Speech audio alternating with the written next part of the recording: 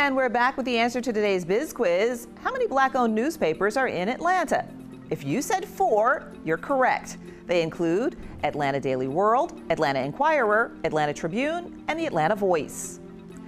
As the civil rights movement took shape across the South, African-American newspapers were there to cover it as only they could. They shined a light on the leaders, covered the boycotts, and were an advocate for the African-American community. Throughout history, the black press has played a critical role in the battle for equality, from the abolition of slavery to the current crusades for social justice. During the civil rights movement, segregation was not just limited to schools, bathrooms, and water fountains. White-owned newspapers like the New York Times and the Washington Post were ill-equipped to cover the plight of African Americans because they had very few people of color in their newsrooms. To provide comprehensive coverage, black journalists stood on the front lines, a risky move, but necessary to tell their truth. Their efforts may have gone mostly unnoticed by most Americans, but the black press has left a lasting legacy, amplifying the voices of those who also deserve to be heard. One publication that made its mark during the movement is the Atlanta Voice. Janis Ware is the owner and publisher of the paper. Its mission? To give the people a voice. That voice continues to be heard today, as you'll see in today's executive profile.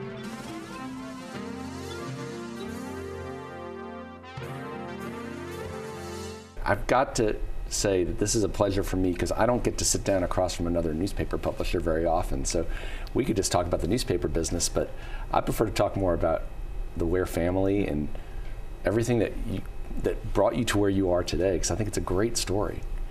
It's an interesting story, and it started when I guess grew up with my parents in Northwest Atlanta.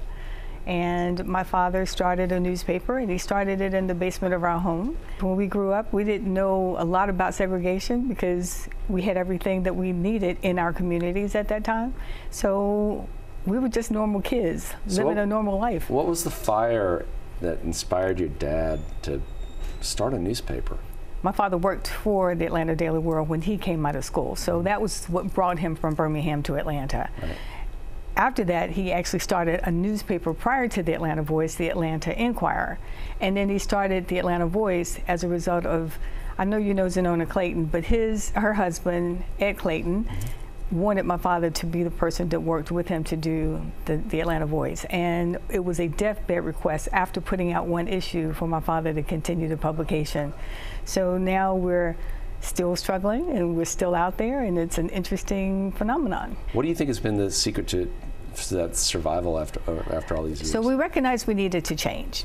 That meant bringing in some younger individuals who have very creative ideas, who do a lot of things with social media, and interview people differently than we did before, so that we can grab their audience and bring them on while maintaining the audience that we had before. This whole movement away from print to digital, is this something that you see happening with the Atlanta Voice as well, or do you still see the print component being an important part of what you deliver to the community? Right now, the print component actually is our bread and butter. So there's no way for us to substitute or decide we will not be printing anymore. You can't. We have not figured it out. We either have to get into the event space or really master the digital space so that we can bring in resources that's going to really sustain us that way. I don't think that's going to happen for a while, but truly I'm concerned about it. What is the game plan for Atlanta Voice going forward? How do you see, again, where all media outlets are challenged by how do you grow where the media world is changing so radically? What are your plans for the Atlanta Voice? So we have a wonderful facility in the back of the building that was a garage. My father used to have his own printing press, and I don't know if you knew that. So we printed our own newspaper at that point, and we printed Creative Loafing for a period of time as well. As a result of that, that space is sitting vacant.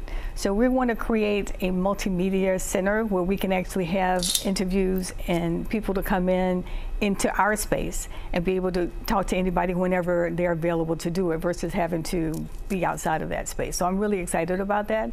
It's just a matter of time for us to complete it, and I hope to have it up and running by the end of the year. So beyond the Atlanta Voice, you also have SUMAC. Yes. Tell me about SUMAC and what it is and the role you guys play in terms of the housing community in Atlanta. Okay, so SUMAC Community Development Corporation was started by my late father in 1989, and it was his vision that we would change and reconfigure the Mechanicsville area of the city of Atlanta. Now, again, when he died, I didn't know anything about real estate development.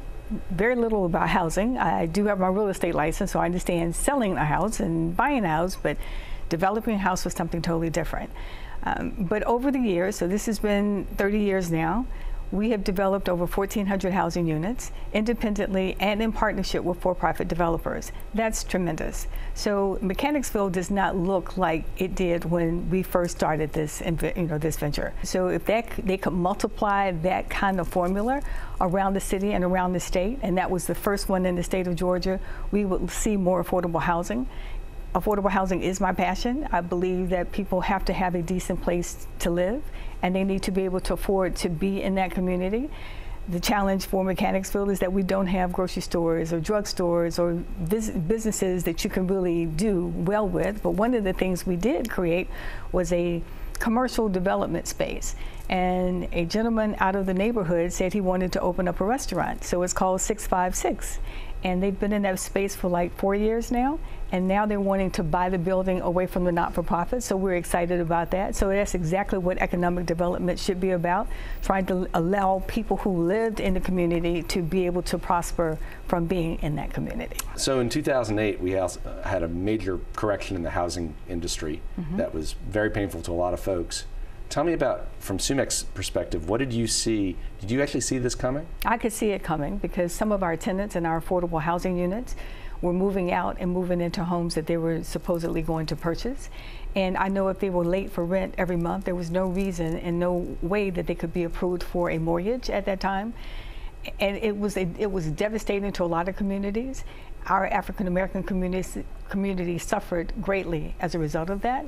Now, we still have a problem with the real estate crisis. The values of African-American homes are down like $48,000 versus properties in all white neighborhoods. And why is that? So you don't have access, you don't have the resources. All of those things are dividing the city. So until we recognize we've got to equal the playing field, we're going to still have those same issues in our community. The Atlanta Voice is now a multimedia operation, online, in print, and on demand, with digital platforms and mobile apps. And this year, SUMEC is celebrating 30 years of building better, more affordable communities.